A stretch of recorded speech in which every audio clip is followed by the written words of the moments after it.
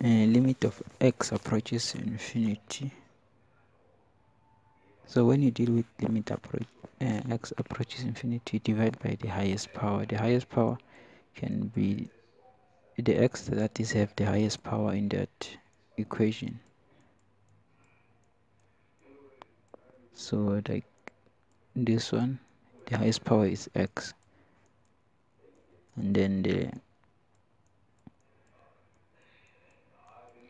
then from here you divide by x.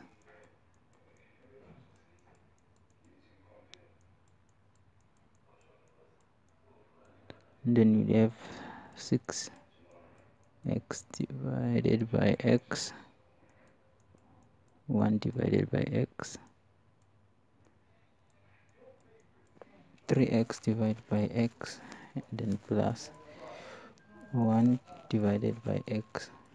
So from here you're going to cancel the x, and then you'll have something like the limit of x approaches infinity, and then the x is cancelled, so you'll have x minus 1 over x, and then divided by 3.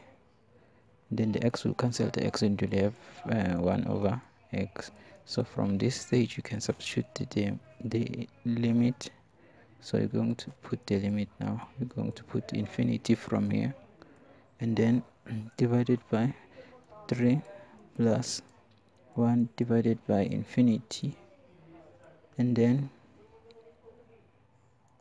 from here when you divide a number by 10 you'll get 0, 1. When you divide it by 100 you'll get 0, 0, 1000. Like that you'll get 0, 0, 0, 1. So infinity is like 0, 0, 0, 0, 0 infinity. So it approaches 0. So you'll have, where there is infinity, is like you're dividing by a million.